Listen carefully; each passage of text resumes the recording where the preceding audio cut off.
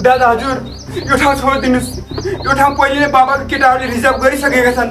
मेरो जागिरको सवाल छ। धेरै चोटेको कुरा नगर। को बाबा? बाबा सभा चिन्दैन म। कसको बाबा? तिम्रो बाबा? मेरो बाबा? यस्तो नगर्नुहोस् हजुर। यो ठाउँ पहिले नै बाबाले कब्जा गरिसक्नु भएको छ। हजुरले यस्तो गर्नु भने मलाई जागिरबाट निकालिदिनुहुन्छ। को बाबा? कसको बाबा? बाबा सभा चिन्दैन म। रोकनले बाबाले बाजा बजाएर जान्छन् अहिले।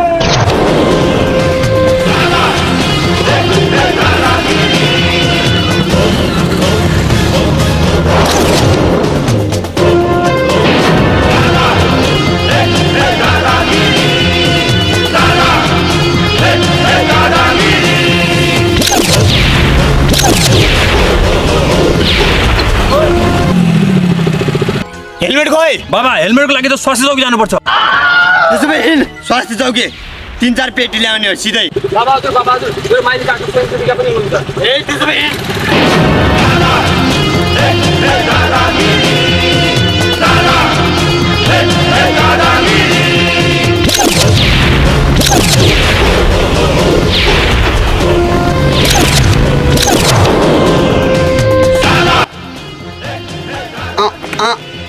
आउँदैन त तान त।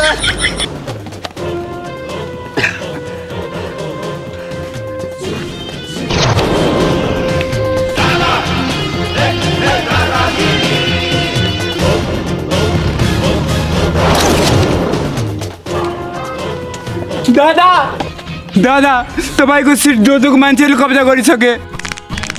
अरे साले तँलाई थाहा छैन?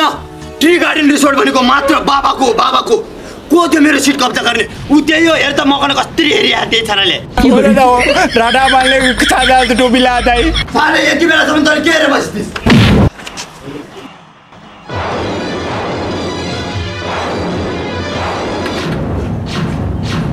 साले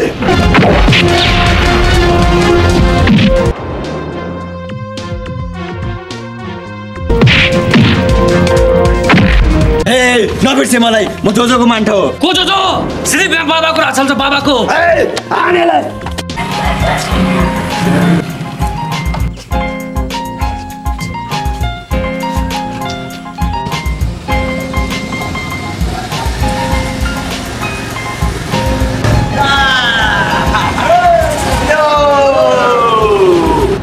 ओ दादाहरु आउनु भएको छ। दाजु नमस्ते।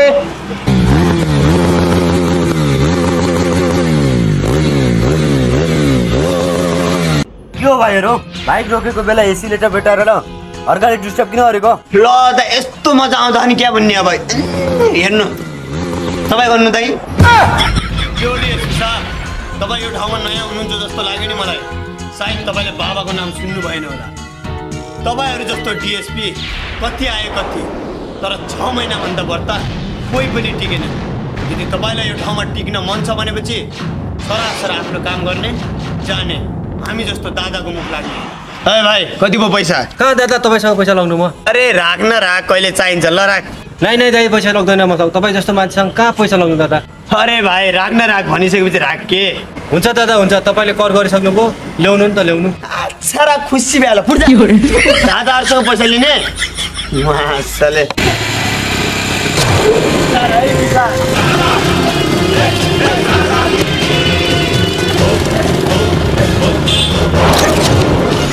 ए जोजो मेरो बाटो किन रोकिस् तैले? म जे स्क्वायर डी यानी कि सबैले मलाई जोजो दादा भनेर चिन्छन्। आमाको काखमा खेल्ने उमेरमा दादागिरी गरेर हिँड्छस्? मिस्टर जोजो बैशाखी टेक्ने उमेरमा दादागिरी गरेर हिँडेको सुहाउँदैन। अबको दिन भनेको बाबाको मात्र बाबाको। आफ्नो एरियामा त कुकुर पनि बाघ भन्छ बाघ। ल ठिक छ, ठाउँ पनि तेरो र समय पनि तेरो। भन कहाँ आउने? रानीबारीको जङ्गलमा आइज भोलि ठिक 12 बजे। त्यहाँ मुच्छेर चिल्दान बरु अक्को ठाउँ पनि यस्ता मुच्छेर चिल्या थियो आइथी। ल ठिक छ, त्यस भए खुरुमपुरी डाँडामा आइज। खुरुमपुरी डाँडामा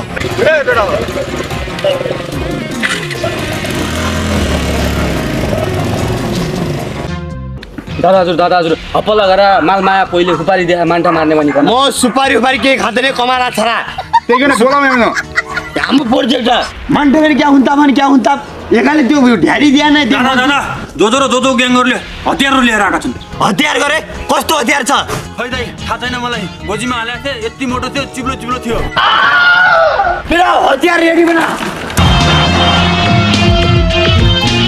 दादा ती स्यालहरू आउँदैनन् जस्तो छ किन आउँदैनन् अघि भर्खरै फोन आइनेछ भात खान लाग्छ भन्दैछ आउँछन्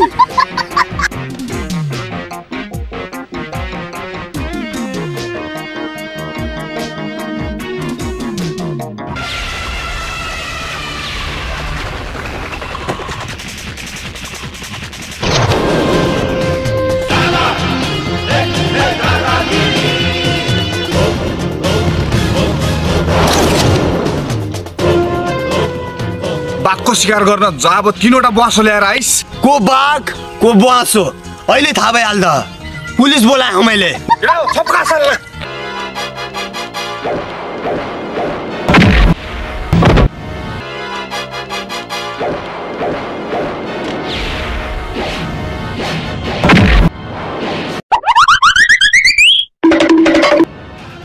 भन हातले लड्छस् कि बन्दुकले हातले लड्छु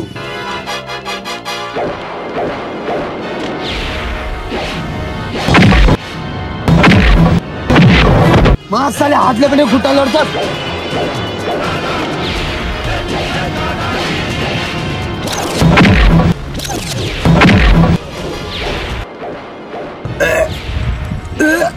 थोड गाडी बुझ्छ मासाले झ्याल निकाल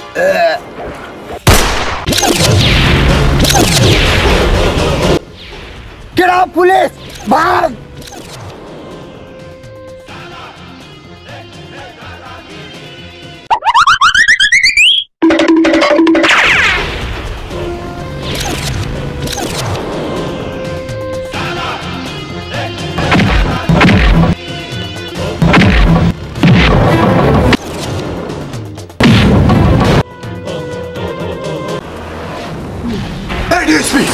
तैँले मलाई एरेस्ट गरेर गलत गरिस् तँलाई थाहा छैन होला मेरो नाम जेस्क्वालिटी अर्थात् जोजो दादा त जोजो होस् कि बोजोस् सायद तितेपाती नै किन नहोस् तेरो दादागिरी यहाँ चल्दैन अब जेलको हावा खाएर बस ए डिएसपी तँलाई मेरो पावर थाहा छैन होला भित्रैबाट भए पनि तेरो परिवारलाई कसरी सखाप गर्नुपर्छ मलाई राम्रोसित थाहा छ विचार गर मेरो टुइयो खा के छोड्यो सक्छ छोड्या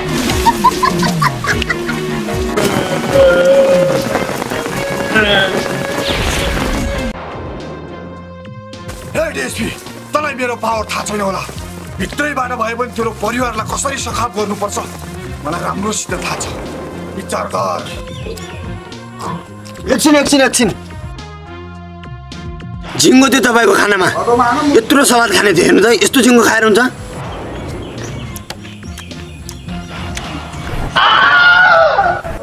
भाइ तिमी त दादागिरी गर्दैनौ र तिमीले मेरो लागि झिङ्गा खाइदियौ मैले तिमीलाई माने त्यस्तो होइन सर दादागिरी गरे पनि आफ्नो ठाउँमा छ तर मानव त अझ पनि मरेको छैन मेरो लागि सडकमै बसे सडकमै हुर्के एउटा खाते जस्तो भए तर मानव त के हो भन्ने मलाई थाहा छ सर त्यस्तो नमान्नुहोस् धन्न नमान्नुहोस् तपाईँ मजासँग खान सक्नुहुन्छ लाउनु खानुहोस् म गएको एकछिन भाइ के भयो र सर अब तपाईँ पनि यसलाई दादागिरी भन्नुहुन्छ भने भन्नुहोस् त्यस्तो होइन भाइ तिमी आफ्नो दादागिरी छोड्देऊ म बरु तिमीलाई इन्सपेक्टर बनाइदिउँला तिमीमाथि केही काबिलियत छ सर तर म जस्तो एउटा सडक छाप गुन्डालाई तपाईँ एउटा पुलिस अफिसर बनाउँदै हुनुहुन्छ भाइ तिमीमाथि क्षमता छ के यस्तो उमेरमा तिमी दादागिरी बनेर नहिँड के होइन पुलिस बनाउने मेरो जिम्मा भयो तिमी भोलि नै डकुमेन्ट ल्याएर आउनु होइन हुन्छ सर हेर केटा विजय दाइले मलाई पनि पुलिस बनाउन लाग्नु भएको छ त्यसैले म भित्रबाट आइसक्दासम्म तालिमबाट बाहिर आउँदासम्म तिम्रो सबै सुध्रेर पर्छ नि फेरि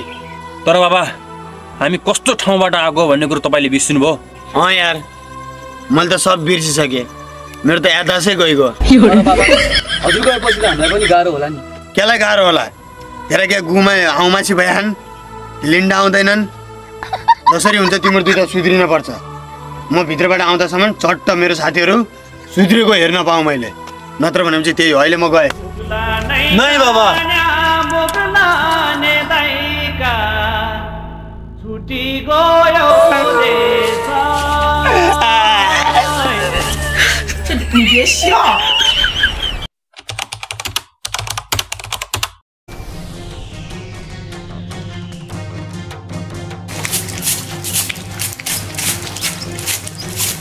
हेलो भाइ। हजुर के होला? यो घरमा बस्नुहुन्थ्यो नि डिएसपी विजय, उहाँ कहाँ हुनुहुन्छ अहिले? खै पहिला म आउँदाखेरि माथि आवाज आउँथ्यो, अहिले त कोही पनि हुनुहुन्न। आवाज गरे? कस्तो आवाज आउँथ्यो र? खै सर अर्कै आउँथ्यो। ओया ओयो हजुर भएछ त विजय दाइ।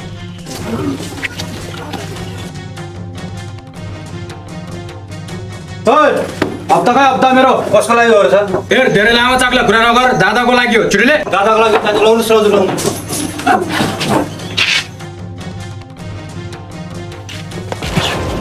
ए साले भन्, कसको लागि हप्ता उठाउँछस् तैँले? म भन्दिनँ। साले भन्दैन? भन्दिनँ। भन् साले।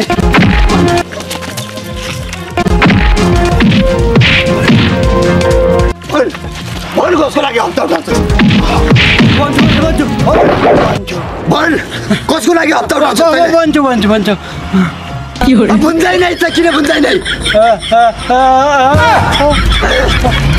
अझै हामी बोल्ने होइन, लाटो भइदिएको।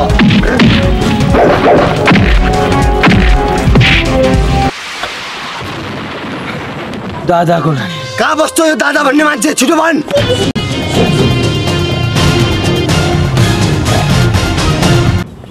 है दादा, कहाँ लुकेर बस्नु त? बाहिर आइज। तँलाई के बाघ भालु लाग्दैनन्? अब यहाँ कोही आफ्नो मान्छे भनिँदैन। मलाई लाटो रिस उठ्यो। आफ्नो मान्छे भनिँदैन। कहाँ लुकेर बसेको छ? बाहिर निस्के। है बाबा, आज तेरो दादागिरी निकाल्छु मैले।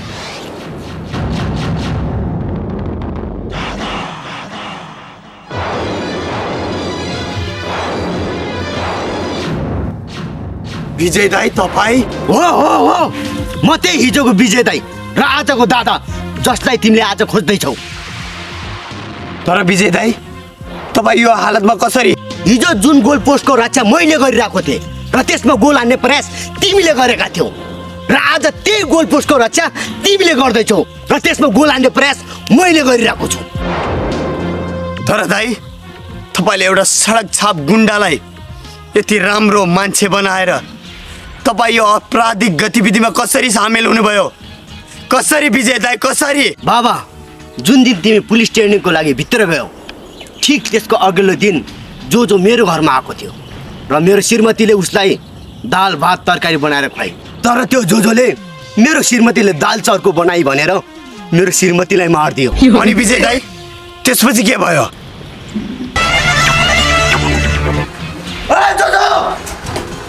मेरो श्रीमतीलाई मारे तैँले के पाइस्? मेरो श्रीमतीलाई मार्ने?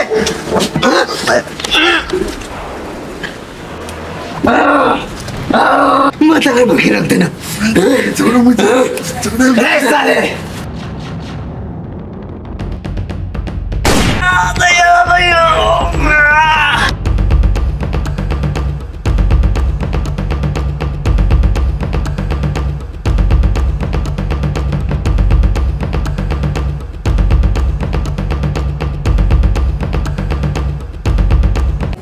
विजय दाई के भयो तपाईँलाई?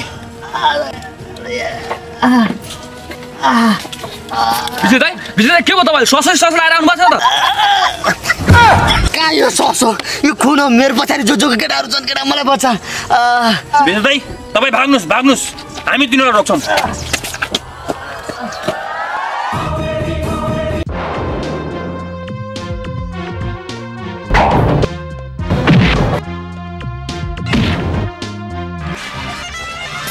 थपाइदिए सालेहरूलाई।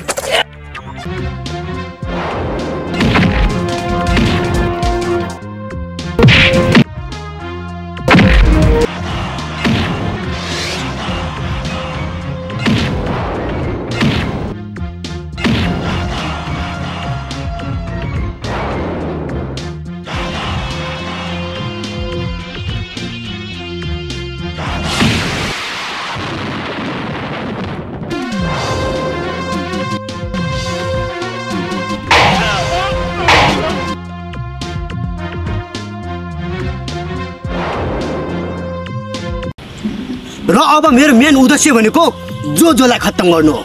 अब जोलाई खत्तम गर्न मलाई संसारको कुनै पनि शक्तिले रोक्न सक्दैन। खबरदार विजय दाई, कानुन आफ्नो हातमा लिने प्रयास नगर्नुहोस्।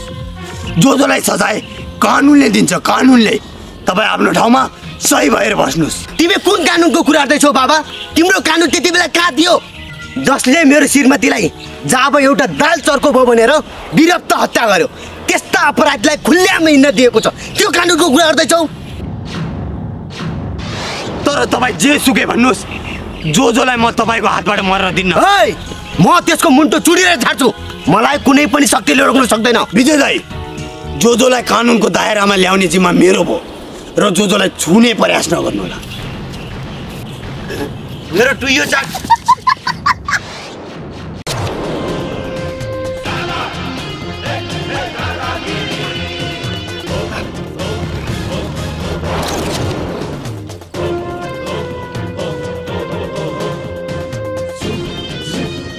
मलाई माफ गरिदे डिएसपी, मलाई छोडिदे। नाइ मलाई छोडिदे।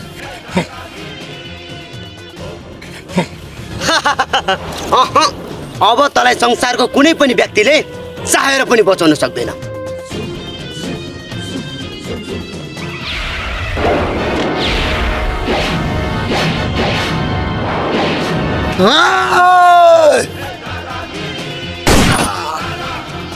माल्यो ल छुट्टी हान्दै थिएँ क्या भन्ने र गुन्डा गर्न।